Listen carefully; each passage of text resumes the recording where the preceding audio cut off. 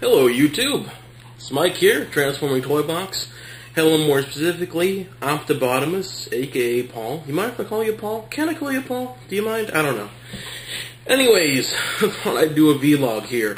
First vlog that I've done so far. And you talked about wanting a dialogue, and I figured what better for a dialogue than an additional monologue via video response.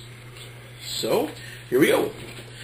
About your Dark of the Moon movie review. And first of all, may I say, 42 minutes. Nicely done, sir. That's gotta be an endurance test. 42-minute video, man. I was impressed. Really, you kept my attention throughout the whole thing. Not an easy task. Anyways, I just thought I'd throw a little back about Dark of the Moon, how I felt about the movie, the video. Yeah, like Dark of the Moon's a video on YouTube. That'd be crazy.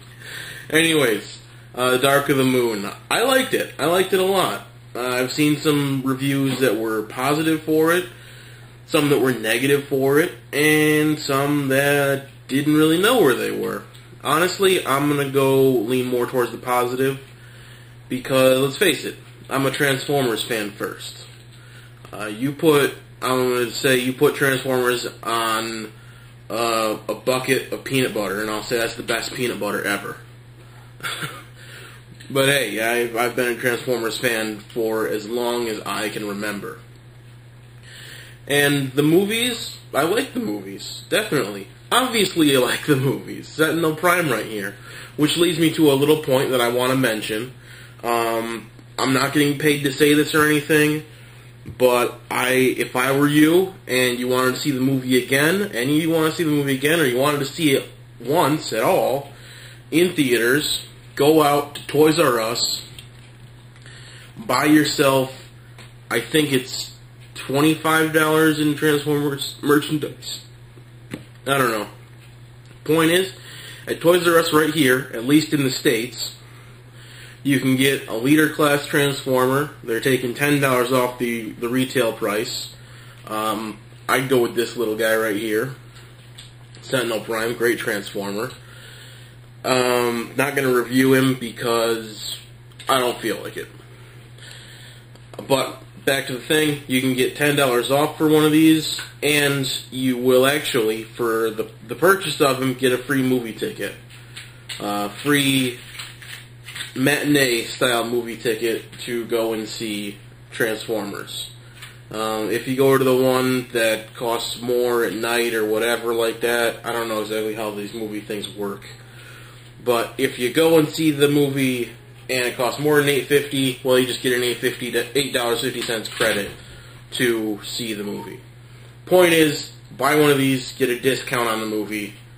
Pretty cool. Pretty cool. In fact, I might just buy another couple Transformers so I can go see the movie again. I don't know. Why not? Combine my Transformer collecting with seeing the movie twice. I don't see why not. Do you? Anyways, I liked the movie a lot. I really did enjoy it. There were some great elements that went on. I was disappointed that Ironhide was the one they killed. I think that Sentinel, this guy, old Leonard Nimoy, crazy Spock, could have gone ahead and killed the twins instead. If Michael Bay had sort of left that in there, killed off the twins, maybe not Ironhide. I understand how it was necessary for it to be done, but still. Ironhide, since 86, Ironhide always going to be dying, man. Well, maybe not always. But the two Ironhides I've ever cared about, dead. G1 Ironhide, dead. Now movie Ironhide, one of the very cool characters, dead. But you know, I mean, again, I can see why it was done. Overall, liked the movie a lot. Of course, this of course contains spoilers, and I'll put that in the title, saying it does contain spoilers. Just because it's a video response to a video that only contains a few spoilers. Paul, you didn't completely spoil the movie for me, no. No, I still think that there's one or two surprises left. No, man. I'm just jerking your chain, man. still, great review. I thought, overall, the movie did a great job with its references to the Generation 1 series, and I caught a lot of them. The episode you're looking for, you've probably already found it, but the episode was a 3-part episode called The Ultimate Doom. I just watched it recently. I have the VHS tape of it. Yeah, the VHS. I still have VHS tapes. You know, they're something else. But The Ultimate Doom, where Megatron turns humans into slaves and takes Cybertron and pulls even closer. There was one plot hole you didn't quite mention there, Paul, and that was with Cybertron being a giant gravitational source of energy that close to Earth, nothing really happened. You'll remember in The Ultimate Doom, of course, tidal waves, earthquakes, all kinds of crazy shit just going destroy everything. Of course, they had to have the Dinobots come in and help save stuff and create flood barriers and everything and all of that stuff. It was awesome. The show was awesome that was based on. The movie was awesome, and I want to point out one thing huge.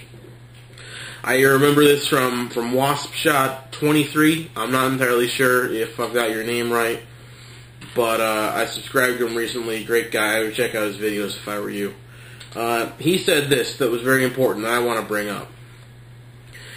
Whether you like the Transformers franchise for the movies or not, you have to admit one thing.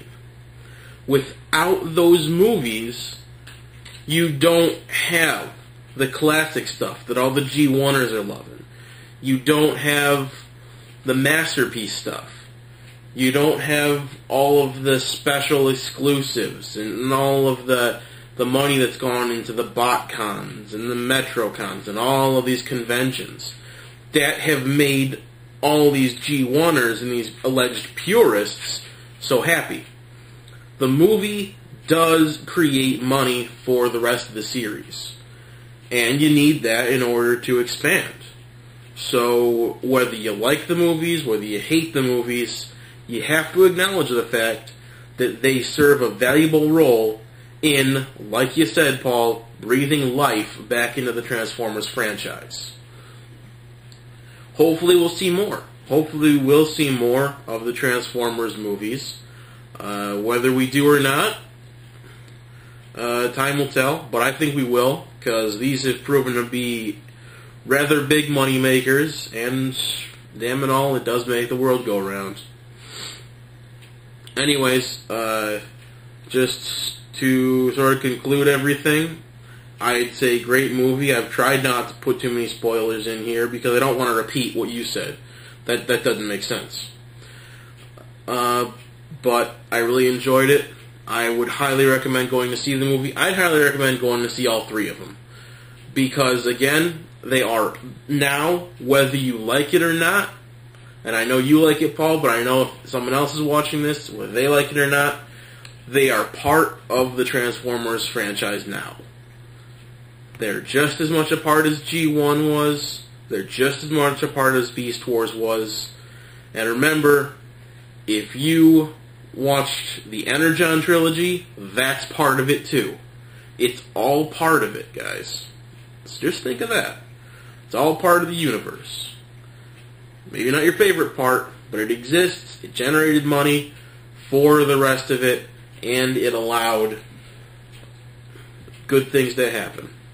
And I think that's one of those good things right there, this guy. So if you're in the States, go to Toys R Us, buy a big old Transformer, get a free movie ticket, and go watch this movie again. Because I think I'm going to go do that probably this weekend. Alright, well that's been my video response. Hope you all enjoyed it. Hope you enjoyed it, Paul. If you didn't, I don't know. I just did it to do it. So I hope y'all have a good one, and we'll catch you out there.